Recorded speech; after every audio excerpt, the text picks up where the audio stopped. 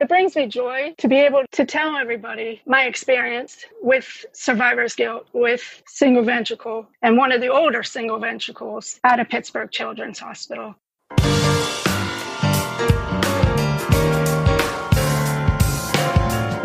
Welcome to Heart with Anna. I am Anna Jaworski and your host. I'm also a heart mom to Alexander, who was born with a single ventricle heart and who is 26 years of age.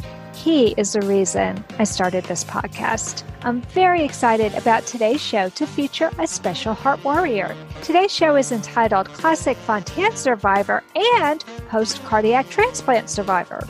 Leslie Castro is a 47-year-old former single ventricle patient from Pennsylvania. She was born with tricuspid atresia, pulmonary stenosis, and multiple other heart defects. And she had the Classic Fontan at the age of 12 in 1985. Just over a year ago, she received a heart transplant. Her donor was a 29-year-old woman who was a hepatitis C positive intravenous drug user. And Leslie had to take a case study drug to avoid contracting the virus. Leslie had a very bumpy road to recovery with multiple complications involving her brain, heart, and lungs, and required procedures after the transplant to alleviate a brain bleed and drain fluid from her lungs. Fortunately, today Leslie is doing well, and she is here to talk to us about her early life growing up with a heart defect and how she feels as a survivor with a new heart. Welcome to Heart with Anna, Leslie Castro.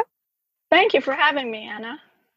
Well, I am certainly happy to have a woman like you with such a complicated medical history on the show because you have such a success story. So let's talk about when you got your Fontan, 12 years of age. You have to have some memories of that. Why don't you tell me about having that operation?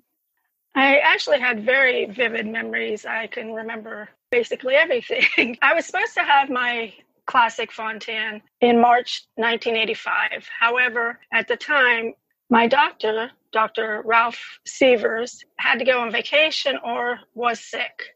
So it got bumped to May of 1985. A week before March, the scheduled first date, my mother sat me down in their bedroom to explain to me that I was going to have a very long heart procedure. And she didn't know what to expect from it. But she's like, we're going to go to Pittsburgh Children's again, and we're going to go through this. And at the time, as a 12-year-old, I said, there's no reason for me to have surgery. I'm perfectly fine. There's nothing wrong with me. I am just fine the way I am. The reason I'm laughing, Leslie, is that my son said exactly the same thing to me when he had to have a Fontan revision.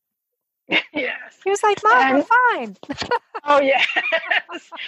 And so, from that experience and then going into the hospital May 5th and then having surgery on May 7th, the night before the surgery, and all during that day, I went through several tests and also had to watch a cardiac open heart procedure done on video.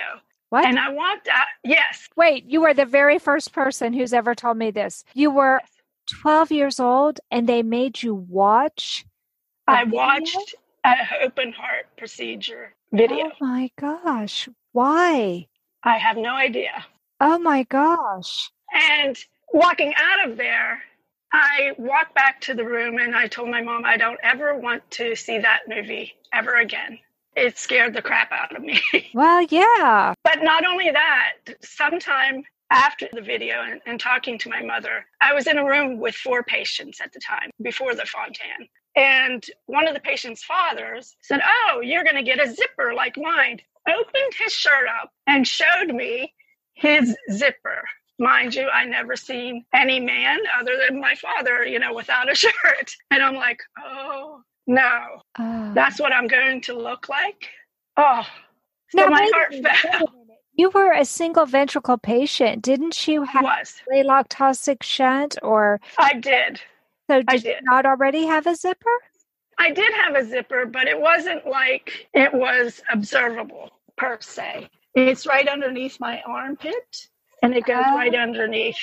And that's the way they had it done back in the early Yeah. 70s. Yeah, I've actually talked to some other people who had it over there. So you didn't have the midline zipper. Correct. That's a very impressionable age. It was impressionable. I never really considered my first surgery scar very noticeable. Right. And so when I had the Classic Fontan and saw that man open up his shirt and show me his zipper, I was mortified. Sure. Extremely mortified. Sure. Later on that evening, the Dr. Ralph Sievers came in the room and my mother was sleeping on an air mattress because in the 1970s, 1980s, they didn't have a portable bed for the parents. They didn't have anything, just seating. My mother was very lucky to get an air mattress. I'm shocked that they gave her an air mattress because when my son had surgery, we weren't allowed to stay with our children. They didn't want you staying overnight. But this particular case, since I was one of the first Classic Fontan patients out of Pittsburgh Children's, they allowed my mother to be there and my father to be there. And they gave my mother an air mattress to sleep on. Wow. And Dr. Ralph Sievers came in and he's like, I don't want to wake your mother. I need to talk to you. And by that time, I already seen the movie and I saw the guy. He's like, don't worry. You're in the best of hands. We're going to do this together and you're going to come out of this surgery pretty much perfect. Was that encouraging to you? Yes, because later on, I've talked to Dr. Ralph Sievers via phone, via email, and he always encouraged me. But he knew by doing that, it helped me go further, take the next step and the next day to motivate me throughout life. So I'm curious, when that man opened up his shirt, did you burst into tears? My mouth dropped and I was like, oh, that's not what I want to see. Yeah. I was just wondering how the doctor knew that it was a good idea to come in and reassure you, because it sounds like he was very sympathetic to that. He was very sympathetic, man. And for whatever reason, he reassured me in every way, shape, and form that everything was going to be okay and that he had things under control. The next morning, around 5:30, 6 o'clock, the nurses came in. They had a horse needle, literally, and they jabbed the horse needle into my left leg and said, wiggle your toes, wiggle your toes, wiggle your toes. Meanwhile, this horse needle is very long, and the pain that you endure while wiggling your toes is unbearable for a child to go through. And then again, another horse needle in the other thigh, and wiggle your toes, wiggle your toes, wiggle your toes. And after I had the medication put in my thighs, I was rolled off into the hallway and into the operating room. When I went into the operating room, the anesthesiologist said, Leslie, what would you like to do after you come out of this surgery? I said, I want to be like my sister, to be able to run, to be able to do things like a normal person. And also, because my favorite team is the Steelers, to be the best running back like Franco Harris that I can possibly be. So she's like, okay, you're going to do that. And at that time, they didn't know what to expect after the Fontan. So whatever they could do to motivate me, to get me through that surgery. So basically, that encouragement to get that far helped me go through the surgery. When I got out of surgery, they gave me a mirror in the ICU room. And in the ICU room, there were about 20 patients, 15 to 20 patients in the ICU room, and closed in by curtains. Mm-hmm. And they gave me the mirror and they said, Leslie, go ahead and look at yourself now in the mirror and see what's happened. And I looked at myself and I said, I don't want to see this again, because all I saw in the past was my purple lips and my identity. And to see the change from not having purple lips or purple fingers or purple toes to seeing a normal lips and extremities, it was mind-blowing for a 12-year-old. Yeah. At that point, I was like, oh no, I'm never going to be able to do anything, because I felt I was normal with my purple lips, with my purple fingers and my purple toes. But you told the anesthesiologist you wanted to be like your sister, and your sister didn't have purple lips or purple toes. She didn't, but it was an identity issue from what I felt was normal, per se, as far as my looks, not as far as the physical.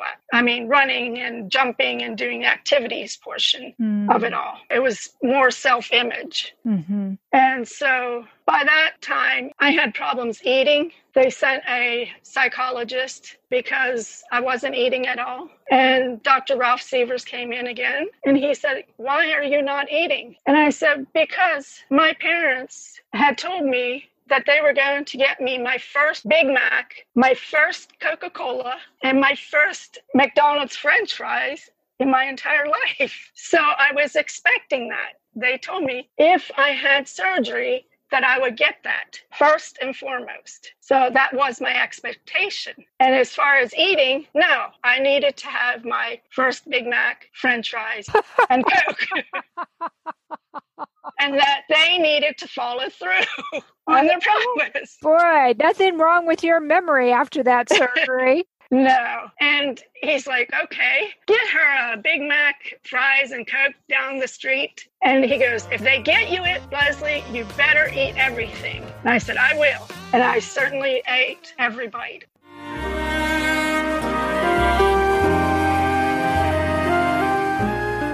Home Tonight Forever by the Baby Blues Sound Collective. I think what I love so much about this CD is that some of the songs were inspired by the patients. Many listeners will understand many of the different songs and what they've been inspired by. Our new album will be available on iTunes, Amazon.com, Spotify. I love the fact that the proceeds from this CD are actually going to help those with congenital heart defects. Enjoy the music.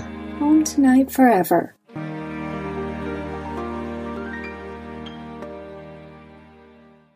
This content is not intended to be a substitute for professional medical advice, diagnosis, or treatment. The opinions expressed in the podcast are not those of Hearts Unite the Globe, but of the hosts and guests, and are intended to spark discussion about issues pertaining to congenital heart disease or bereavement. You are listening to Heart with Anna. If you have a question or comment that you would like addressed on our show, please send an email to Anna Jaworski at anna@hearttoheartwithanna.com. That's anna@hearttoheartwithanna.com. Now, back to Heart with Anna.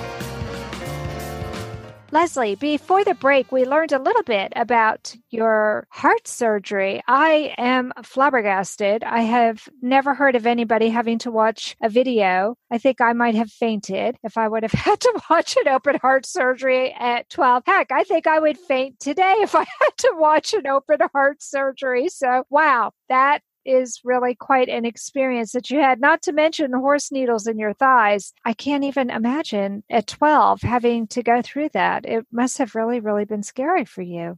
It was very eye-opening. Yeah. I grew up fast at that point. You did. You were 12 years old when you had this. We said earlier that that's a very impressionable age. I know for me, 12 and 13, those were really important years. How did your heart defect impact your life when you were in middle school? When I went back to school, the following school year, which I was in 7th grade, I was very sick. I had ditch toxicity. So by having ditch toxicity, I ended up throwing up in front of friends and friends that I had a crush on. Oh. And it was very hard for me to go 2 weeks to school half a day. I would get sick the first half of the day and having to go home. But eventually, by that time, my friends already knew that I was sick. I went through elementary and middle school with them, and they comforted me. They helped me in any way, shape, or form, and they still do to this day. So you were lucky enough to live in the same place all your early childhood? Correct, yes. So had they seen you with your purple lips and now all of a sudden you were pink? They did. Did they comment on that? They did, but not so much them, but the students that were coming in new to the district or the teachers. I had a teacher before the Fontan.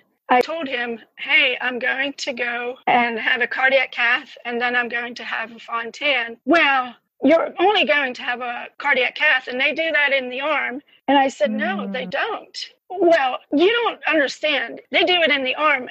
And I tried to convince him that they do it in the groin area for children. They strap you down. And he didn't want to hear of it. And as well as other teachers. Oh, why does she have to spend time in my classroom with her head down? Why does she have to not have other privileges like the other children when it comes to wintertime? I was in the classroom because it was too cold out for me to go out during the fall, during the winter. And I had to be in the classroom. So they had to accommodate. And for me, I did have those comments of purple lips, but it didn't affect me as much as the teachers saying, well, there's no reason for you to put your head down. You're not tired. You're just faking this. You're taking a week off when it's only supposed to be 1 or 2 days. You're milking it and you're not tired.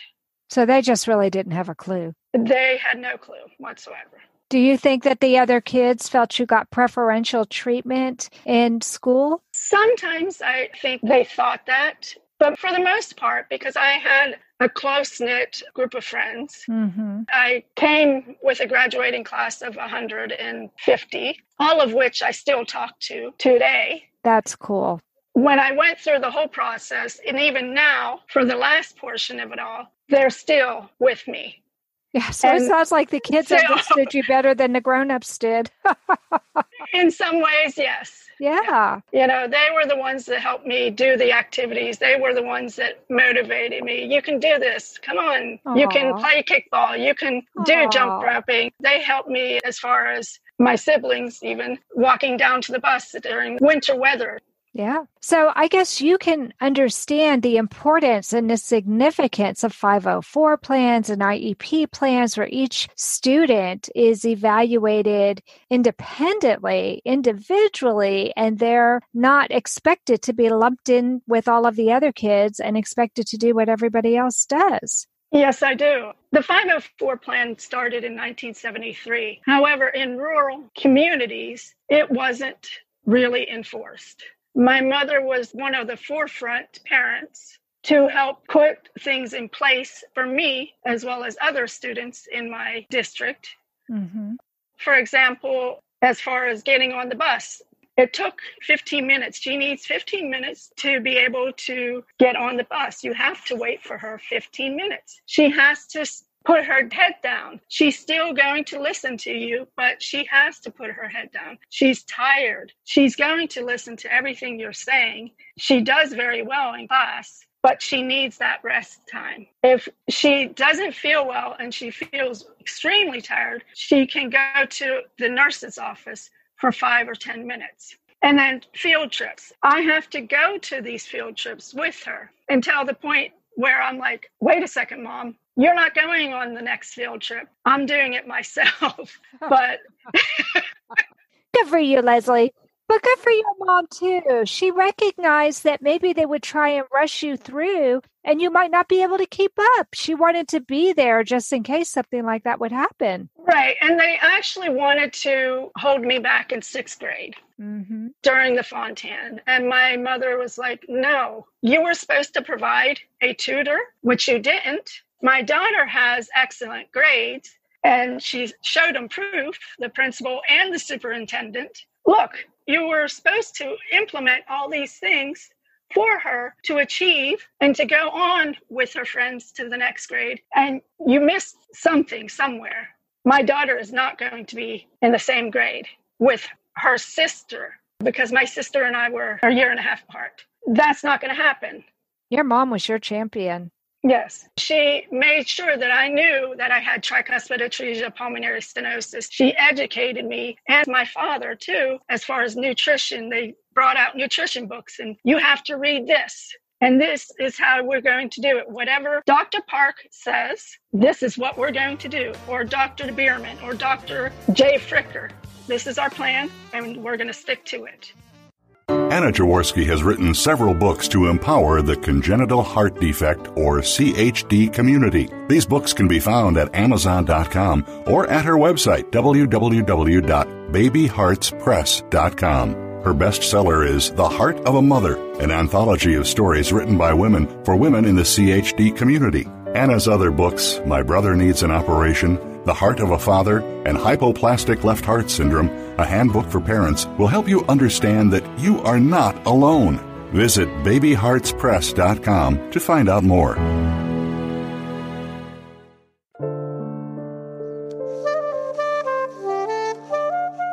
Heart to Heart with Anna is a presentation of Hearts Unite the Globe and is part of the Hug Podcast Network. Hearts Unite the Globe is a non-profit organization devoted to providing resources to the congenital heart defect community to uplift, empower, and enrich the lives of our community members. If you would like access to free resources pertaining to the CHD community, please visit our website at www.congenitalheartdefects.com for information about CHD, the hospitals that treat children with CHD, summer camps for CHD survivors, and much, much more. Leslie, let's start this segment by talking about something that can be really difficult to talk about, and that is survivor's guilt. How have you been plagued by survivor's guilt in your life? In 1997 to 1998, I tried to find more and more information about my heart disease. By doing this, I came across some patients that were from Pittsburgh Children's Hospital that had single ventricles. And because of this, I became friends with them, one of them. And then in 1998, I started having arrhythmias. And I went in the Children's Hospital, and my nurse came in. She looked at my chart, and she went back outside. She looked at my chart again, went back outside, looked at my chart again. And by the third time, I said, if you go outside of that room again and not tell me why you're continuously looking at my chart, you're not going to be my nurse. And she's like, I'm sorry, but we're the same. I said, what? Well, we're the same. We have tricuspid atresia, pulmonary stenosis. We had the same doctors. We had the same cardiac surgeon. We had the same, basically everything, the team. And we became very good friends. Your nurse had exactly the same heart condition you had? Correct. So why was she going in and out of your room? She was nervous because she never, ever saw another patient like herself. Oh, wow. Because back in the 1970s and 1980s, it was all hush-hush. If we talked about our congenital heart disease with another patient, Leslie, get to your room. Or, what are you talking about? If they heard us. It wasn't like you could talk to another group. Our parents could, but as far as patient to patient, no. Wow. The next time I went to the hospital, I had the same nurse. But this time, the doctor, this cardiac surgeon, was in the hallway, and he saw her, and he saw me talking with her. Mm-hmm. And his mouth dropped. He was amazed because he knew that we were going to end up to be lifelong friends. As the years went by, we had the same surgeries and the same doctors in different cities. In 2017, she was denied a transplant. Oh, no. In the same hospital that I had my transplant. Oh, my goodness, Leslie. Yeah. Why was she denied? She had, I think it was liver cirrhosis. I want to say cardiac cirrhosis, but she also had some other complications as well.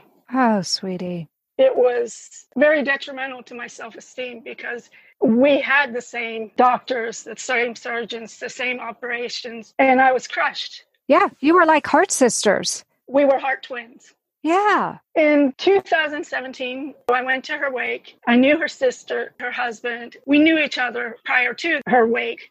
Mm-hmm. And my heart twin and I had agreed upon that I would return to Pittsburgh for the transplant. Oh, so she was supportive of you getting a transplant, even though she was denied one. She was all for it. Even before then, we had it all planned out since 2004. Oh. And so if one of us was to go, she made sure that I came back home, basically, so to speak, if something would happen to me. Wow. So I followed with her wishes. And in the process, I went through, the cardiac casts and the evaluations. Her sister and her husband were there the whole way through. Oh my gosh. The whole way through. Leslie, you're going to make me cry. Through the transplant. And even afterwards. And to this day, still call me. Wow. That's a beautiful story. But I understand. It's a bittersweet story, isn't it? It is. And not only that, when I was in the hospital, I spent 4 months in the hospital waiting for the transplant. 2 months before and then 2 months after. right across the hallway was another Dr. Ralph Seaver's patient, a single ventricle. And he also was denied a transplant. He needed a heart, liver, and kidney. Wow. So I had to go through one who had a transplant in Florida, and she made it 1 week and passed away in 2004. Then my friend, my very, very close friend, my heart twin, who was denied heart and liver, more than likely, in 2017. And then again, my friend who passed away in June of this year. Wow. Yeah. So it was very important for me to talk about them and to also make it through the transplant. Yeah. Because you weren't just doing it for Leslie. I wasn't doing it for me. I was doing it for everyone, their families. And it was a big, big ordeal for me to make it through everything. And I mean everything. Yeah. Wow. That's a lot to go through.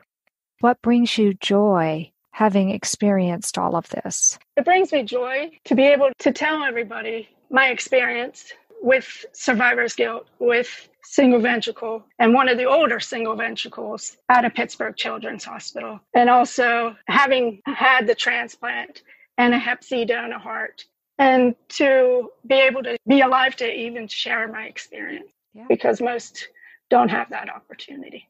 That's true. You realize just how blessed you are, don't you? Right. So what advice do you have for others who might be in a situation like you've been in? Some of the things that I've done in the past, I would think twice before doing it. Can you be specific? As far as alcohol, I drank a lot in college years and after college years. Had I known about liver disease, I probably wouldn't have drank as much as I did, or probably would have done things a little bit differently. So you would think twice before you drank as much. What other advice would you give for people who might have a single ventricle heart, might have a Fontan, and might also be looking at transplant sometime in their future? I would also suggest second opinion and third opinion, and even fourth if there was an opportunity, because I was denied, I think it was 2 or 3 times prior to being on the list for a heart and liver at first. Mm-hmm. I was denied in DC, and then denied in Presbyterian Hospital, and then denied, but basically because of more testing, liver evaluations. And then the third time I was finally on the list. Wow. Third or fourth time I was on the list.